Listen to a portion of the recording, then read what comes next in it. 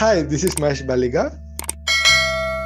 Please subscribe Artistry Plus for interesting videos on art. Thank you.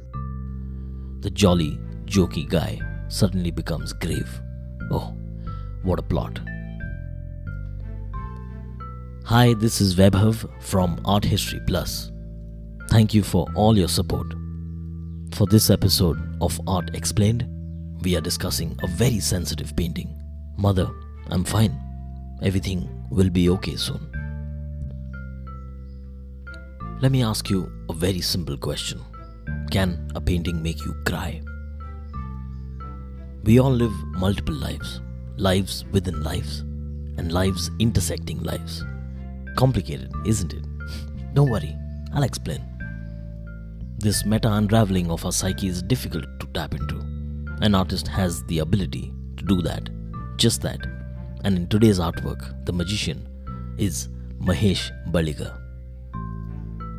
We dive into the mind of Baliga at a very specific and life-altering time in his life. It's sad. This is the time where he lost his mother, his caretaker, companion and shield, a place of safe haven. And that led him into feeling the loss of something so incomparable as a mother. Mahesh told me that till then he hadn't experienced something as jarring as this. And in that, his life shook. I personally know Baliga as a fun, lively person. I never knew him like this.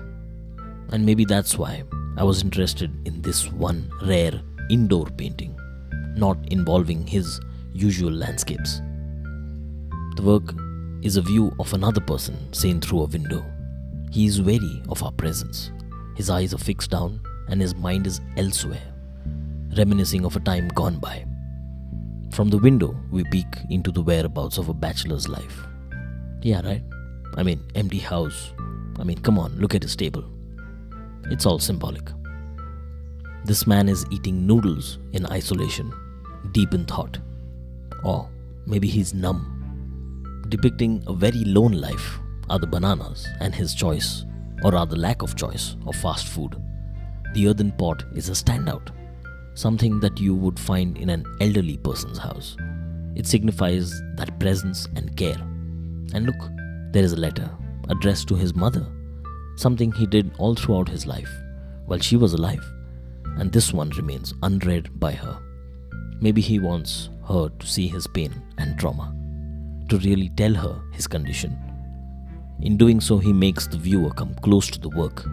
The subject is painted in a sketchy way, almost hollow, unresolved, as though he has no dimensions.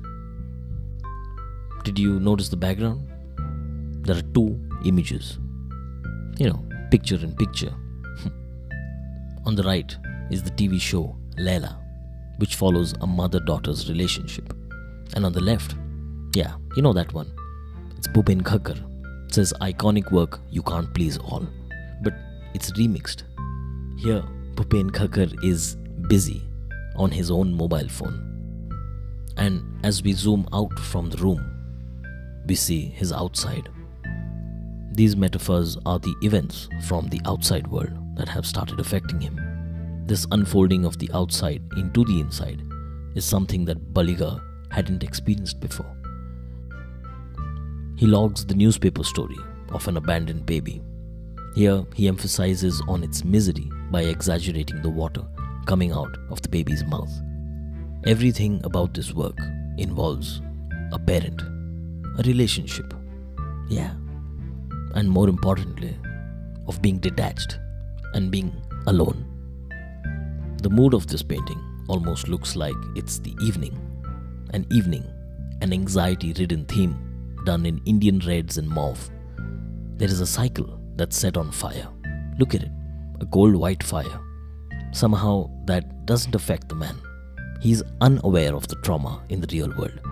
His own world is upside down and he grapples onto whatever he can find. Done in stark contrast to the brick, grainy outside and the smooth, calm insides, the maker is experiencing the state of the outside on his inside.